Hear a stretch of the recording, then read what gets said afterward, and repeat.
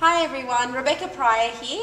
Whenever I go out, people always ask me if it's difficult to apply your own false lashes. So today I wanted to show you just how easy it is if you have the right tools. So what we're going to need to apply your own false lashes are the lashes themselves, some lash glue, some scissors for trimming, a brush so that we can colour in the strip to make sure it blends seamlessly into your natural lash, some Equinox China Doll eyeliner to do that, and again some more glue just depending on what you like. I also like to have a handheld mirror so that I can get it nice and close to my face and see what I'm doing with my actual application.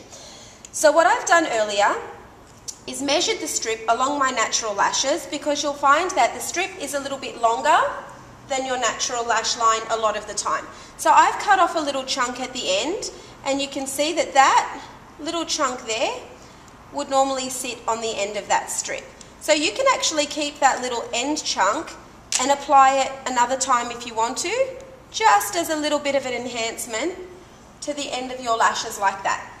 But we're using the bigger chunk today, and before I do anything else, I'm actually going to apply some of the glue to the back of my hand. I like to spread it out so that it can air dry relatively quickly, because when it air dries it becomes that little bit tackier and it's that little bit easier to work with.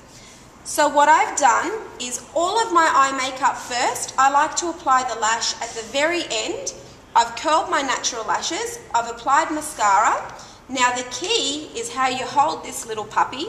So what I'm going to do, you can see that the curl of the lash bends out this way.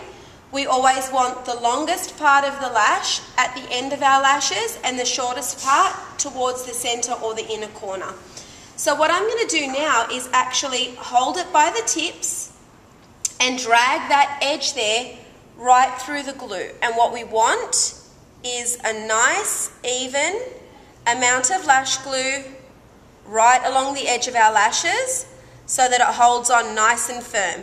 Try not to get too much glue under here, that's when it starts getting messy. So try not to rub through the glue this way. You can also pop some glue on a cotton tip and drag it along like that. Now here's the tricky part. What you want to do is really clasp that lash between your finger and your thumb like that so that you've got absolute control. What I want to do now is pick up my hand mirror so that I can get nice and close. I'm going to pop that lash towards the middle of my eye length and just tap it on there so that it starts to adhere. If the corners are sticking up, don't worry. This is where you take your finger and you hold your lash and you really manipulate it onto the lash line, nice and close to your natural lash line. Pick up the end and again, stick it down nice and close to your natural lashes. You really need to push in a little bit there to make sure that it's in the right place. Keep playing with it. The glue will allow you some time.